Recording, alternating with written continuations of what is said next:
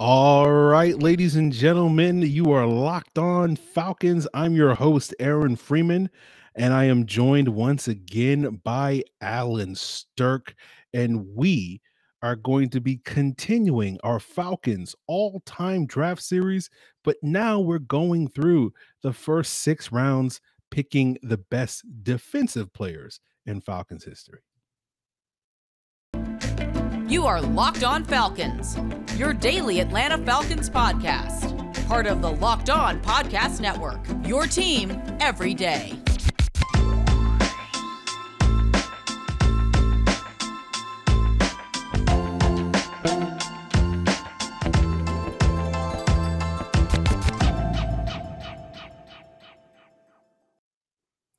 So, guys, you know me, I'm Aaron Freeman, been covering the Falcons for many years, formerly at FalcFans.com, RIP, still going strong on Twitter at FalcFans, and of course, the host of this illustrious Locked On Falcons podcast, your daily Atlanta Falcons podcast, part of the Locked On Sports Atlanta podcast family. And we thank you guys for making Locked On Falcons your first listen each and every day. Locked On Falcons is free and available Monday through Friday on a variety of podcast platforms, including Apple, Odyssey, Google, Spotify, as well as on YouTube. Make sure you subscribe to Locked On Falcons on YouTube. Give us a like, hit that bell, and you will get the video version of the podcast the night before the audio drops. So we are back once again with my former Locked On Falcons, Falcons podcast co-host Alan Strk, part 3 of our 4-part summer series.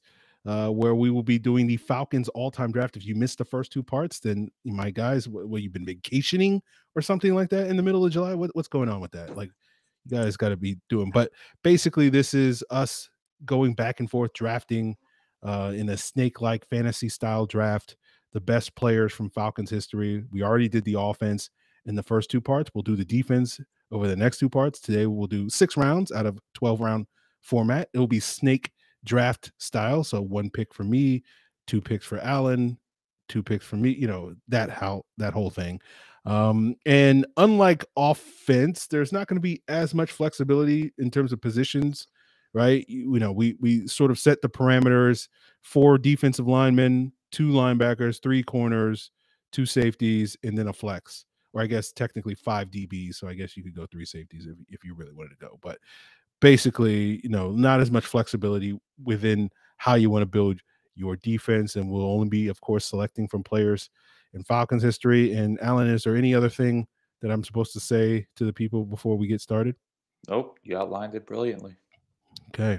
And because I got the first pick when we flipped the coin for the offense, Alan will get the first pick today, kicking us off. So we'll go through 6 rounds and we'll sort of talk about it, recap, and we'll see if Alan is more prepared for my curveballs when we go defense than he was when we went offense. So, Alan, you are now officially on the clock. You went 2010 Falcons offense. I'm wondering maybe you'll go like 2014 Falcons defense and just be tough. It's going to be tough, Aaron. Well, Robert Alford is on my radar, so we'll see. All right, but you got to draft 3 defensive tackles and play one of them on the edge. There you go. There you go. But unlike your typical draft, I'm not going to waste any time because I've had more than 24 hours to think about this. I'm going to make the biggest move. I'm going Deion Sanders. Oh, okay. All right. I figured he would be the number 1 pick, but yeah. Just have to do it. I know he doesn't have the greatest resume in Falcons defensive history, just given he wasn't on the team long, but come on, it's Deion Sanders. What more has to be said? Yeah, he was number 1 on my draft board, so I'm with you on that one. So I'm gonna do it. I'm gonna go. I got 2 picks, so I'm gonna go 2-3 on my draft board. I'm gonna go, borrow a page from Terry Fontenot and go BPA. And I'm gonna go with Claude Humphrey and John Abraham back to back. Damn it! I didn't think you were gonna do it, and you did. Yeah, I had to do it. Deion Sanders, who I desperately wanted, so I'm going to hurt you by taking away John Abraham from you. I'm so hurt right now. Why did you make this brilliant decision? Well, I mean, like when you think of, historically great Falcons defensive players, those three guys, Deion, Claude Humphrey, John Abraham, are probably 3 out of the 5 people that most people think about. I'll be curious if you get the 4th and 5th guy that I'm thinking of coming up. But yeah, man, like Claude Humphrey, Hall of Famer, all-time leader in sacks, even though most of his career came before sacks were officially a stat. We know John Abraham dominated in the 6 years that he was Atlanta, 7 years he was an Atlanta Falcon. He called you out on Twitter, all that stuff. So he's got a special place in my heart for that. You just had to put that in there. Of course. It wasn't the several double-digit, multi-sack games. Who could forget that 2008 game against Oakland when he had 3 sacks? Just what a player. And then Claude Humphrey. To me, Claude Humphrey has the greatest resume when it comes to Falcons defensive players. Like, you look at what he's done, you could really make a strong case for him, number one, just based on what he's accomplished. But man, not only you pick 2 phenomenal players, but think about this. Like, and obviously we're going to get to our board later. There are not a lot of edge rushers that you could pick from in Falcons history. And I think based on the team's recent history, you understand why. There's just not a lot of accomplished pass rushers, and you got 2 of the best ones. There's a couple of good guys that I think you'll be happy with, assuming that you take 2 guys later in the draft. I think there's a couple of guys that you'll be happy with. There's 1 or 2. I'll say there's 2, but like, to me, you took the 2 true. Yeah, I think that's true. Like, you got 2 that are just legit top 3, top 5 at their position at a time, just pure elite edge rushers. So it was you, man. You know how to build a team. What's your next 2 picks, Alan? All right, well, I'm gonna follow my board. We're gonna stay. If we're gonna go with the theme in this draft, it's gonna be the Terry Fontenot theme. Just following the board. You want to go double edge rusher? Cool. I'm gonna double dip on linebacker and just get that done. I'm going Jessie Tuggle, Tommy Nobis. Okay, those were the 2 guys I was thinking of as the last 2 iconic Falcons. Jessie Tuggle, 5-time Pro Bowler, 1-time second-team All-Pro, Ring of Honor. And you have Tommy Nobis, 1-time defensive rookie year, 1-time All-Pro, 1-time second-team All-Pro. He was the All-Decades Team 1960 in the 1960s, and what do I have here listed? 5 Pro Bowls. So these 2 guys, their resumes are decorated. I had Tuggle slightly ahead of Nobis just because I've actually seen Tuggle play, but Tommy Nobis, who's going to knock him? So yeah, I'm going a little bit of a weird strategy here, but you know what? I'm just going for star power, and I'm pretty bummed that you took 2 edge rushers. So I'm going to take 2 linebackers and put you at disadvantage there. Well, you talk about the drop off, from the top 2 edge rushers to the next tier. Like, the drop off from the top 2 linebackers to the next tier, to me, is pretty massive. Yeah. So, we're working. We'll talk about my strategy once we're all like completely wrapped up. But I'll take my 3rd pick now, and I'm gonna take my guy. I'm gonna be the anti-Falcons, and we're building up the defensive line. I'm gonna take Jonathan Babineau here. Okay, you gotta admit that's a reach, but the brand is strong. Brand is strong. I took Ovi Mahaley in round 6 last time. I'm taking Jonathan Babineau in round 3, just because, look, some of these once we get to the, you took Deion. I think the defensive backs, like, there's some good guys on the board, but like, there's nobody that I'm like, I got to get that guy. So I'm just like, I'm going to get the D line set on my team. I'm just curious, where was he on your board? I gotta ask. Who, Babs? Yeah, he was 4. Are you? Okay. Yeah. Well, that's how someone's ranked with the heart. He's 15 on mine, and this is me being totally objective. Like, he's up there.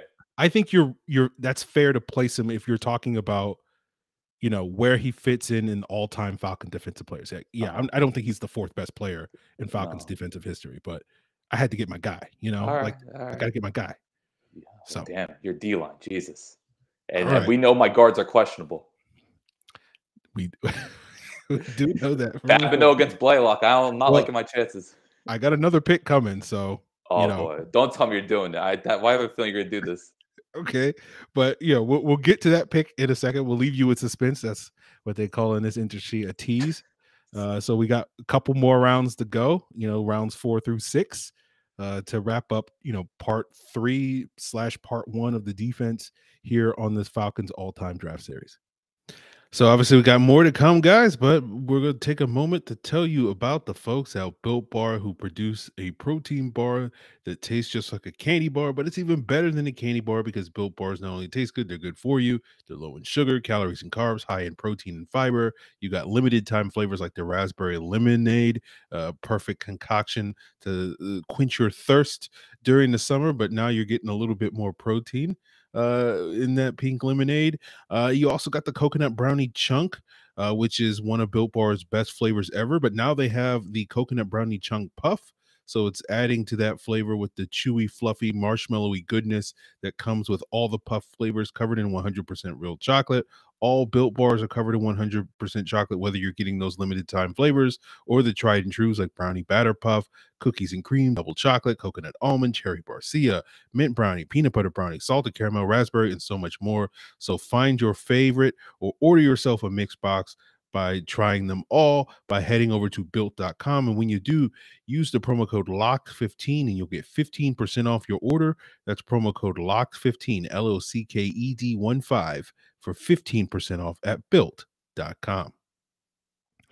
So we're coming back with round 4 here of the Falcons all-time draft series here with Alan Strk. I've gone defense line heavy. Allen's, gone more middle of his defense with the 2 linebackers in rounds 2 and 3. But I'm going to make it a clean sweep and get my D-line set right here. And there's 2 guys that I have my eyes on as interior D linemen. And I, would love to have both of these guys on my team, but I can only pick one. And I'm going with Grady Jarrett. He was high for me. I'm pretty bummed I didn't get him. Oh man, you just have some. The first step. Yeah. Good luck, man. Matt Ryan. Your quarterback. He's dying. Man, I wanted to build an offensive line for Matt Ryan. I think my tackles are set with Ken and Claybo, but my interior. Oh man. Yeah, I think you can make a case that I got like 4 out of the 7 maybe best pass rushers in Falcons history. Is that fair? Looking at my list, yeah. I think you missed out on one. Yeah. Who I'm probably gonna have to take very soon. But you do have a flex, by the way. You could just take another defensive lineman later. I could. You could I'm just tempted because the guy we'll get to that later. But it's not gonna happen though, because he's gonna be my player now because I just can't allow it. One of my favorite players growing up. I just remember jumping up and down in my pajamas as a 9-year-old watching him play. Pat Kearney. I love it. I'm so happy he's on my team. Taking him. One of the true last edge rushers left on my board that I really want. So Patrick Kearney, I totally forgot he was a monster on the Seahawks in 2007. I don't remember that because I was just so sad he was not on the Falcons anymore. But Patrick Kearney, 1-time second-team All-Pro. I believe that was from his monster 2004 season. 1-time Pro Bowler, and he had 3 double-digit sack seasons with the Falcons. So who doesn't love Pat Kearney? He's one of the true fan favorites. We talk about like Jonathan Babineau being a fan favorite. I think Pat Kearney got put up there. Yeah, definitely. Didn't you have him on a podcast once? Yes, many years ago. Another Falcon Central radio reference. Oh wow! Okay, he was not on this podcast though. No, he was not on this. Damn, the brand is not quite strong. It's not that. It's not that strong. Yeah. Okay, so I think now second pick. I think we're gonna go back into the history books here because I'm looking at my board and there's some names here.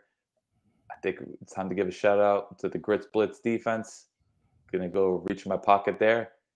Roland Lawrence, the all-time leader in interceptions, will be my second corner. 1-time All-Pro, 1-time Pro Bowler, and he's just someone that I think, if you look at it resume-wise, the best corner to play on the Falcons, not named Deion Sanders of all time.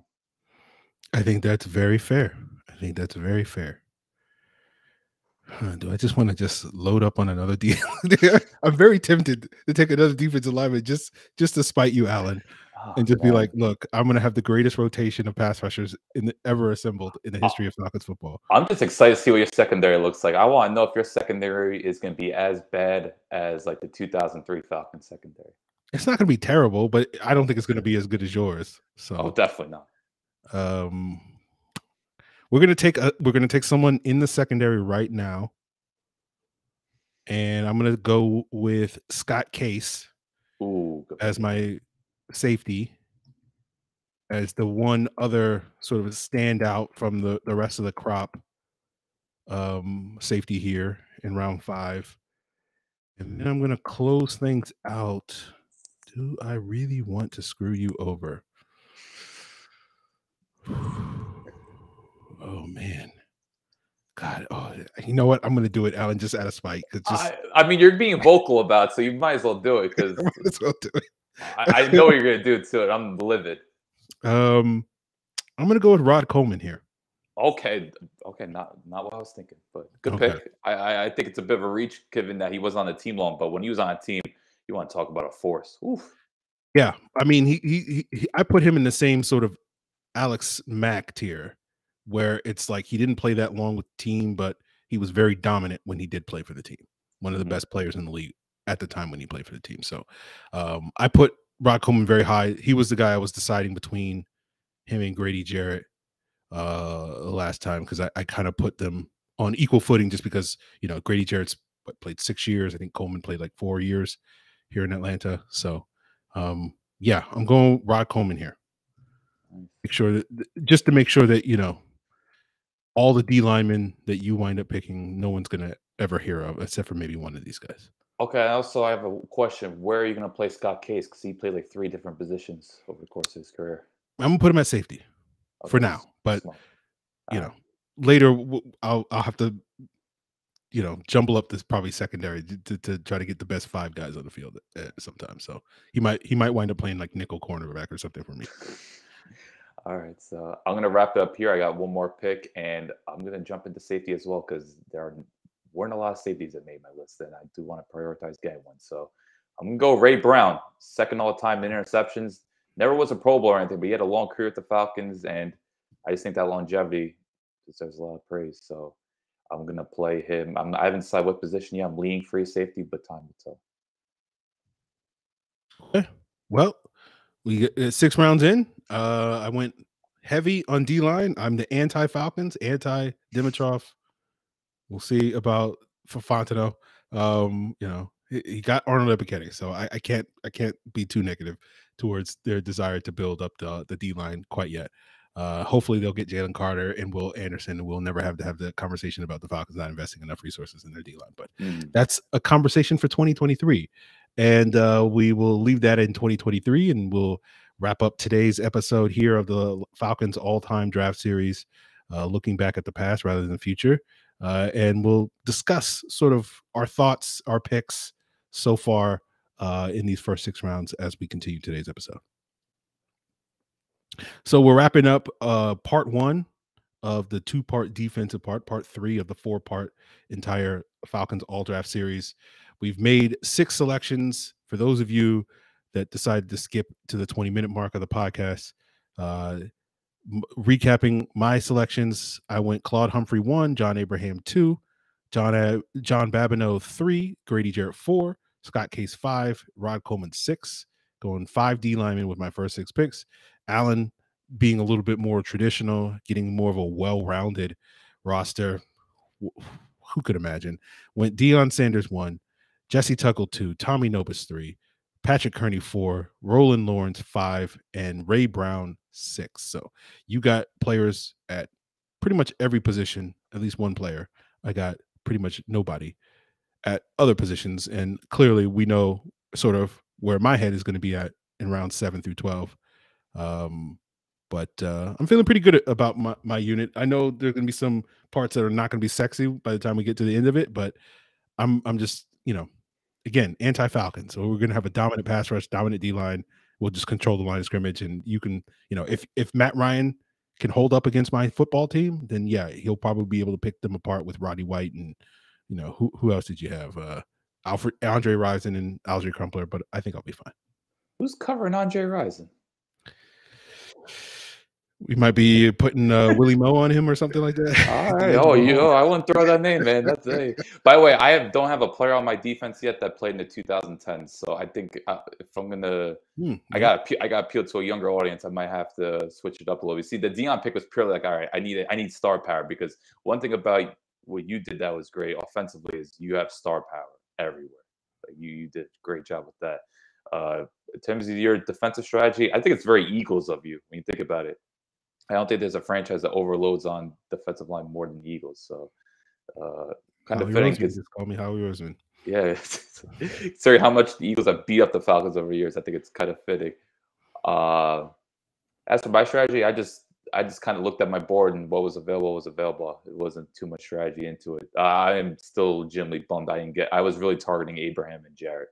So you getting both them hurt the soul, but it is what it is. You're not gonna get all the guys you want. And I have my John Abraham jersey thrown on the floor right now, and I'm just sad I can't wear it. Yeah, well, I'm wondering if my strategy is going to come back to bite me when we get to tomorrow's episode, just because I think your strategy is going to give you a much more balanced defense. You're going to not be weak at any position. You may not be like elite at any. I mean, the cornerbacks pretty solid.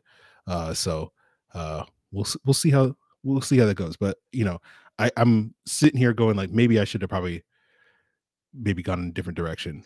But we'll see. Thing is, my D-line can handle your power football at the moment. We don't have much of a D-line. Yeah, but I mean, see, now I'm looking at my board and I'm like, there's still a lot of good D linemen left. So I feel like you're still going to be able to get good players, and I probably should have done a better job. Some of these other positions are maybe a little bit thinner, and I probably should have been a little bit more aggressive, particularly at cornerback, but we'll see. Hell of a start. It is quite the start. Anything you want to add? Any sort of teases you want to give for tomorrow when we get into the back end of this draft? I think the only thing we can really say is I think you're going to see a lot more players that you're familiar with, because I had 29 players on my defensive board, and as I was putting together a list, I was like, okay, there are a lot more players from the 2010s at the bottom.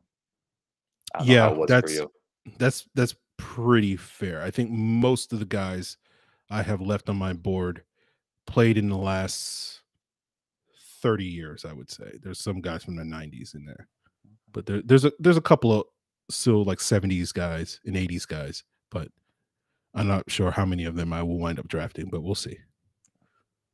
Okay. Well, that is it for us, guys. Part 3 of this 4-part series, Falcons All-Time Draft Series. Again, always looking to workshop the title. We'll retroactively rename these. If you come up with a great title, to leave in the comments or hit me up via Twitter or Facebook at Locked On Falcons. You can, of course, send an email to lockedonfalcons@mail.com. You can tell us why one of our teams is so much better than the other team, or you love this pick, or whatever the case, because ultimately at the end of this thing, you guys will be able to weigh in via polls, via comments, via feedback on which team you think is better, which team you would much rather see, which team you think could beat the other one, which team you guys think can, magically, if we can time travel back to 1979 or 1991 or 98 or 2012, it's 2016 when a lot of these guys were on the Falcons. We can kidnap these guys, put them all Bill and Ted style into one roster and go out there and secretly win a Falcons a Super Bowl. So provide that. I don't approve of this wording of this message. Okay, well, I don't know. We're not kidnapping anyone here, damn it. I was gonna advocate for kidnapping, but I'm sure the people at Locked On probably don't want me promoting, kidnapping on this episode. So we'll leave it at that, guys. We will borrow some folks. We will coerce with money some people to come on this adventure with us. But guys, that will do it for us here. I appreciate you tuning in. Look forward to your feedback on the first 6 rounds. Tomorrow we'll be back with the last 6 rounds, cleaning up this draft. And no special teams, fortunately, Alan. bullied me and said that special teams does not matter. But we will have the last laugh. Just false information. Like, I don't bully anyone. I told him, have Matt Bryant. It is what it is. He did. Alan basically telegraphed the perfect special teams pickups. I think he basically what was it like? I had Matt Bryant. You had Young Wei Koo. I just like Young Ho. I'm sorry, Young Wei Koo. I gave you Matt Bosher. I remember he gave me Eric Weems. You love Eric Weems and Matt Bosher so much. I was like, take him. I'll take Michael Kanan and Allen Robinson. Okay, there you go. Yeah, so it's fitting. It's fitting. So he pretty much had your fullback. You got your fullback. Well, if we did do special teams, Alan basically telegraphed exactly how it would have went down. So he's absolutely correct on that. I know someone might make a case for Adam Jennings, but we can't do it. Wow, I didn't think we would get an Adam Jennings reference on this Falcons all-time draft series. You know, next thing you're gonna be throwing out, like, I don't know, Frank Omayale or something like that. You know, it's just some random. I don't know that one. That was over my head. All right, well, you know, you're a wrestling guy, isn't he? In wrestling, isn't he? No, that's Quinn Omajaka or something. Oh yeah, I'm definitely butcher his name. If you wanted to hear me butcher a name, you got there at least. Yeah, man.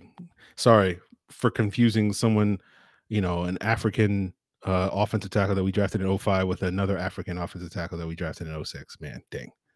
That's my bad, guys. All right. Anyway, we're done rambling at the end of today's episode. That's it, guys. Appreciate it. Till then. So, guys, that's going to do it for us here on today's all-time draft series part 3.